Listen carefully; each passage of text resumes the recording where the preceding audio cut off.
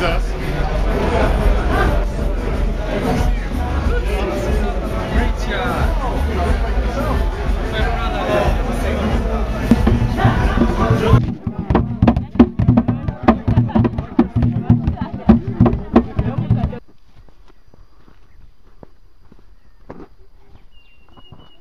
Say that this is the only source of water that the people on this village have. They have no alternative to any water.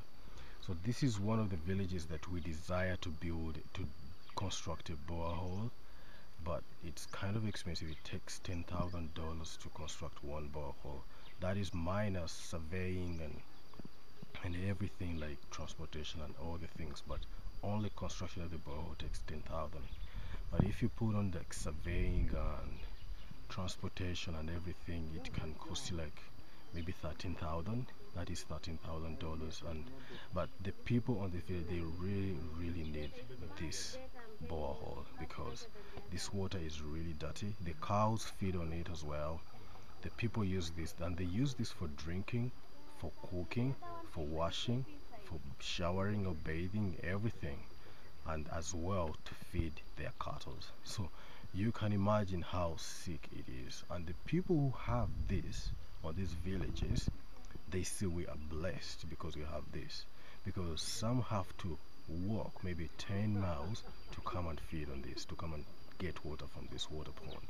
So we really need to do something to change this life so that we can have a borehole, so that people can I sent to Jonathan, and Jonathan constructed this borehole. Oh, really? Yeah, for this village. So now people are using pure clean water. Oh, that's good. It's really a great meal. Yeah. Yeah.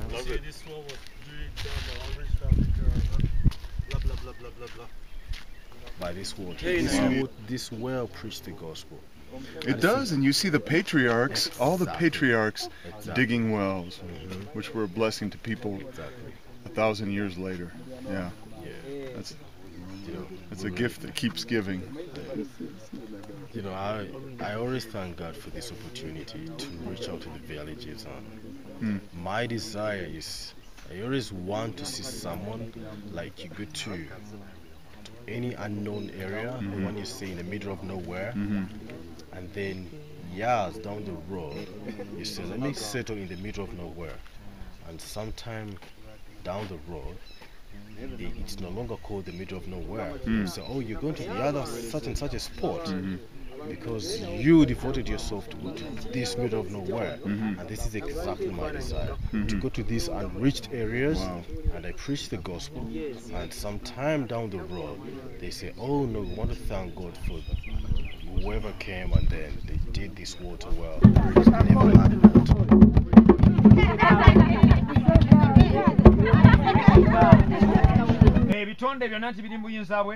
No matter how bad the circumstances of someone's birth, no matter how evil the acts that may have led up to the conception of a child,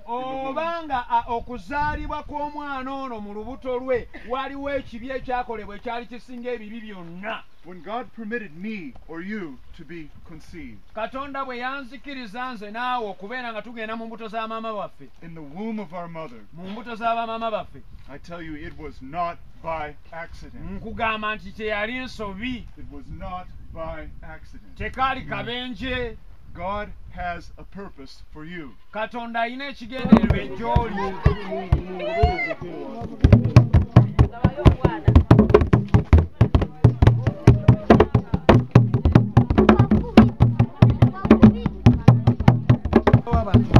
These gods are human people.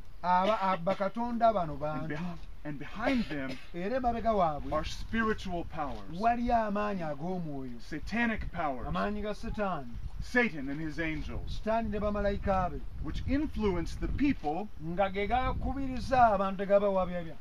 power who do not acknowledge the Lord God Almighty. The people like that old man at the United Nations, who said Jesus Christ is not welcome here.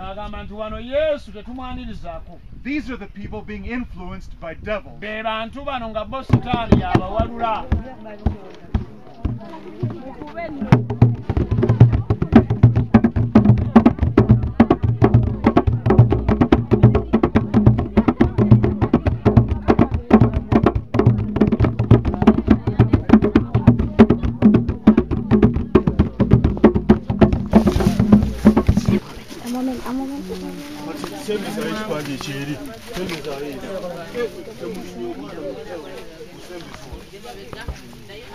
N'abajjajja bano babeere mabegaawo.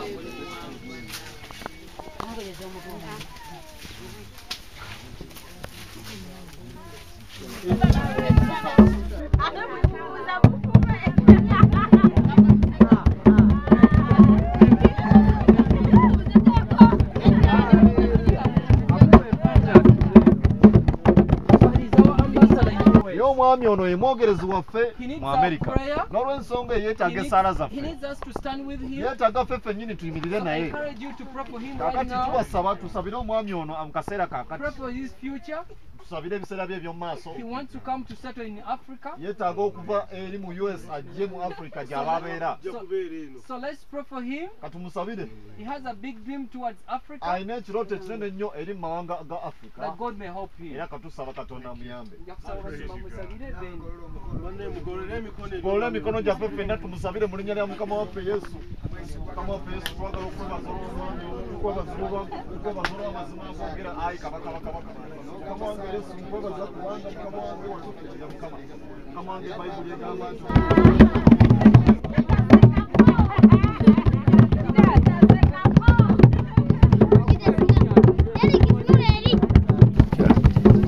Someone has just they brought a baby, a week old, and taken the baby's home. After 3 years, that baby qualified to go to another children's home, which is just near where the baby's home has been. One thing I wanted really to bring out: just imagine someone from 1 year old, from 1 week, joining the orphanage home, then going to the same school. Studying up to the college level, let me say, up to the college level. He's really in the environment of all the children are orphan. You get my point? All they experience the same life, experience the same problem, that kind of a culture. And after a short period, for someone to come and say, to tell that young child, that young boy who has been in that kind of culture, that you know what, I have no food and I have no accommodation, it's time for you to move away and face the world. I just want to imagine, just want you to imagine how it looks like. Has never been in anywhere, has never seen other people interacting with other people. It's really, it's like almost going back where you picked him. You get my point, where you picked her. So it was really, really hard when they closed this orphanage home. And how old were you? By the time they closed, I was most like, I was almost coming to 18 years old. Right, so right on the verge of going to the field. Senior 6. Actually I was going to the university. University, by excuse the time me. when they closed, I couldn't go to the university because I didn't have money to pay for my tuition fee at the university. Every semester I can pay like $1,200. But I just want you to imagine when someone has never been has not been with a parent, has grown up with his fellow orphans. I just want to imagine where he's going to think to get money or to get a job to raise money for his university fee. It was really a very challenging moment, a very, very, very moment. I thought in my heart, where can I really begin? Where can I really take? But one thing I want to thank the Lord, that all the years I've been in an orphanage home, the Lord taught me how to learn to pray. We serve a God who has delivered us from being slaves to the fear of death.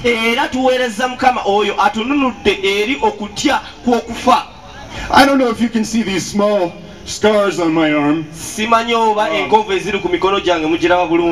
I'm missing some little pieces of my flesh. I'm missing some skin. Some tendons. When I was 17 years old, I worked at a place where they kept dogs. And a very big dog one day, when I was not looking, grabbed my arm. And I looked around, this dog had a hold of my arm and there was no one to help me. I was all alone in a very small space. And for 5 minutes, brothers and sisters, this dog would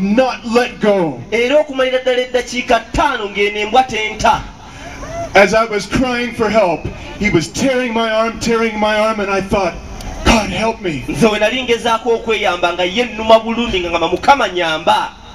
Is this to be the end of my life at 17 years old? That this dog should spill my blood on the ground and I should die at 17 years old? From this stupid dog. And terror took a hold of my soul. It was the fear of death, brothers and sisters. The fear of knowing there is no one to help me. I will die right here.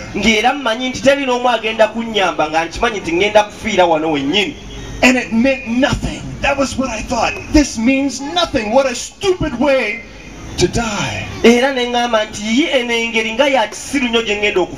So terror took a hold of my soul and fear. But at that moment I found myself crying out to the Lord God Almighty. I said, Dear Heavenly Father, as the dog was tearing my arm, oh God the Son, oh God the Holy Ghost, deliver me. Brothers and sisters, the terror left me.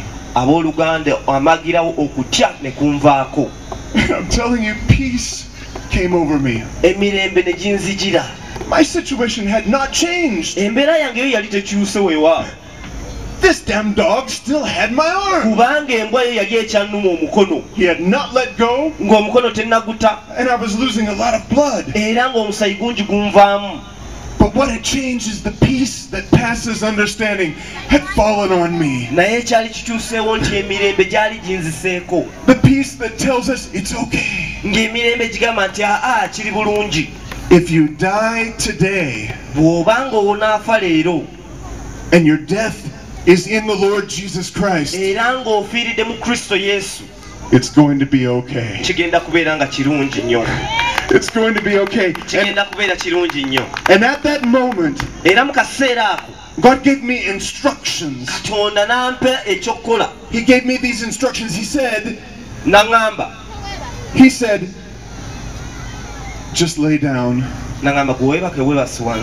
Submit to the power of this dog.